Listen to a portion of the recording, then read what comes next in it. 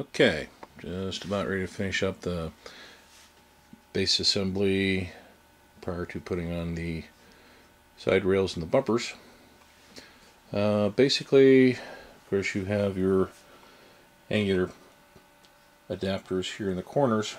One thing of note that the kit come with a longer bolt and a shorter bolt.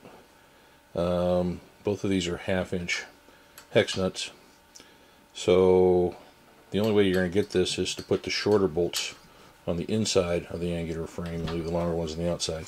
Even there it's a tight fit, you really can't get in there with a wrench, so you're best to use a thin-walled 1/2 inch socket to get in there to tighten them up. And basically you have the bolts for the angular supports. What I did was, to make it easier, you can slide these all together if you wanted to, but I pre-mounted these, left them loose, put in the bolts that I need them to secure that, and I'll just slide them up, put the nuts on so that you can secure them. The button head bolts are basically what screw into the end of the extrusion for the cross members, and then these just basically then slide in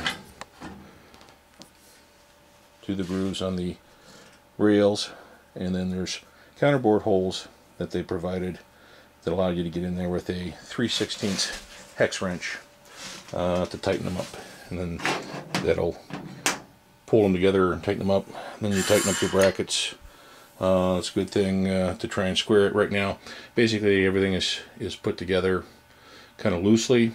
I have a aluminum angle that I'm going to use to try and make sure I have the cross members and so forth squared up, and then we'll move on next to putting on the bumpers and the steel rail supports.